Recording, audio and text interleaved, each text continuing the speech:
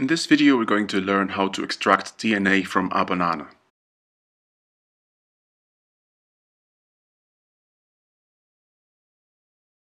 We are going to need 3 cups, a knife, which does not have to be too sharp, a tablespoon and a teaspoon, a pestle, this is optional, you can just use a spoon, a sieve or sifter or strainer with a thin mesh. You can also use a funnel, which you can make by cutting off the top of a plastic bottle.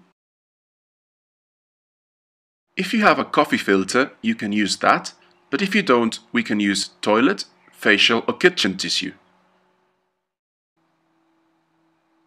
A long, thin, transparent container, such as a test tube. But if you don't have one, any narrow container would work, but preferably transparent.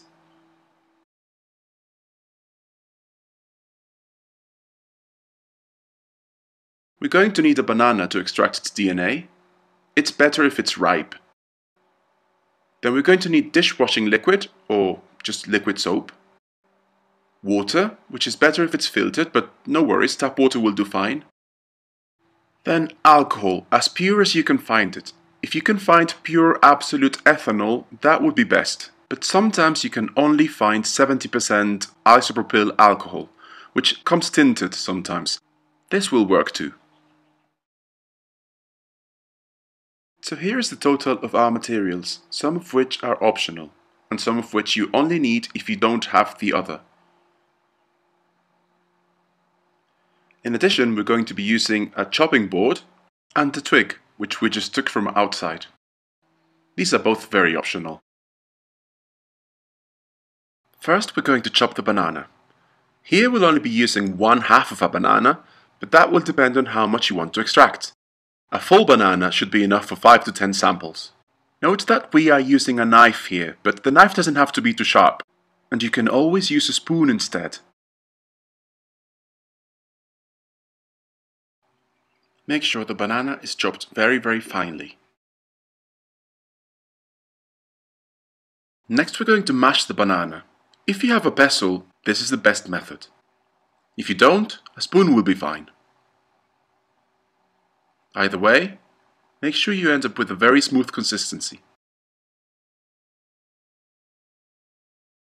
We will need about 1 teaspoon of washing up liquid or liquid soap, and 5 tablespoons of water. This is very approximate, so don't worry if you don't get the exact proportions that we're saying here. DNA is trapped well inside the cells of the banana, so we're going to have to break it loose. The soap will help us do this by disassembling the membranes that are made of fats.